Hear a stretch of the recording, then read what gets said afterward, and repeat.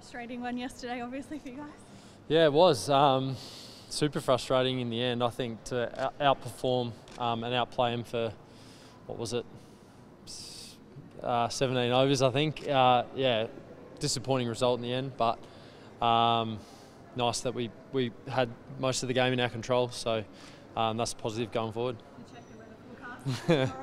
I'm always one to check the forecast going forward, so yeah, looks pretty dry, so hopefully 40 overs.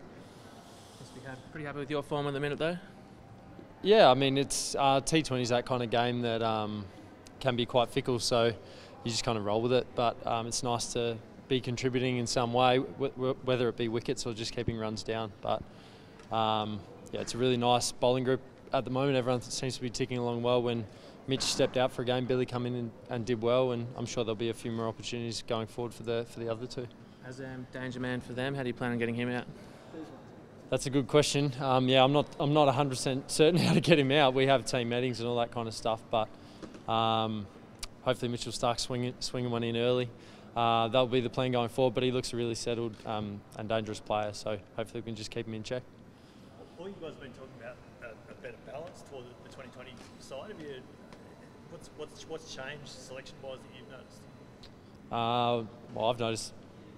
Myself, I'm getting picked. That's all I kind of read into it. So you're asking the wrong bloke. But I think there's roles always allocated in T20 cricket, and I think everyone in the bowling group especially knows their role. So that just makes the job so much easier. And Finchie's been really good on the field to just keep communicating throughout the game. But I think at the moment we're taking wickets early, and that's taking the pressure off us towards the back end of the innings. So hopefully we can do that 2 more times. You guys just look like you're a happier camp at the moment.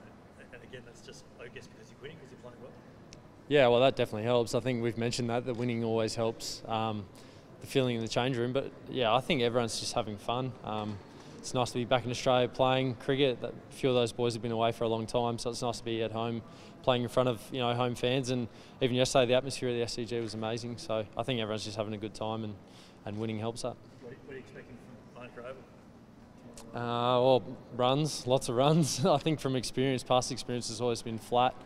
Doesn't really do a whole lot. So hopefully a dry night and then just some good cricket to be played. But yeah, back us in to get the win.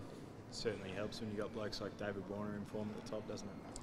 Yeah, it does. He's super player. He had a quiet night last night because he only faced 4 balls. But yeah, I think the confidence those two have at the start of the innings, getting us off to a good start. And then Mr. Fix It at 3 if something goes wrong in Smithy. So, like I say, bowling group has confidence. I think the batting group does as well. And some of the guys in the middle order are just desperate for a hit. Obviously, first game washed out. How important does that make this one, trying to wrap up the series? Yeah, well, it's got best of 2, so it'd be nice tomorrow night to win and take the pressure off the last game. But yeah, can't control last night. So moving forward, it's about winning the next 2 games, and I think everyone's got their mindset on that, regardless of getting that #1 ranking that could have been there if we got the win last night. Are you channeling your, efforts and form towards the World Cup next year? Not really. I know a lot can change in a year. I think I learnt that in the 50 over World Cup, just getting called up about 2 days before the team left. So yeah, it's just about, for me, it's just about trying to perform every single time I get an opportunity to take the field, and I feel like I'm almost playing for a job going forward because there's so many good bowlers around. So I would never look too far ahead. Have you changed anything about your game in the last year or so?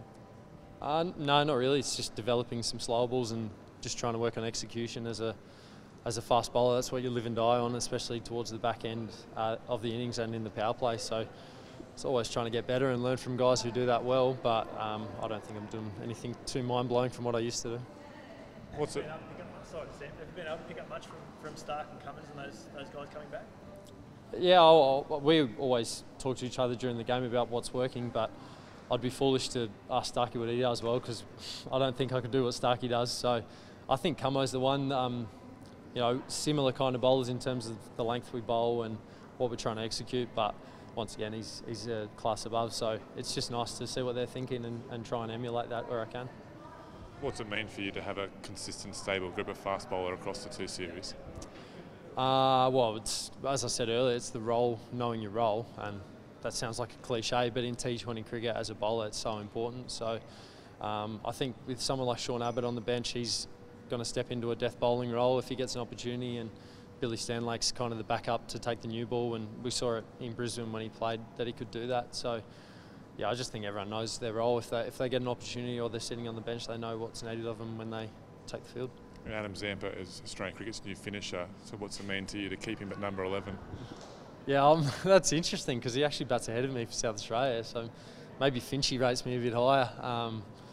Yeah, look, I've heard enough about Zampa and his batting. I don't think he's picked up a bat since that game because he thinks he's hitting them too well still. So, yeah, less said about that, the better.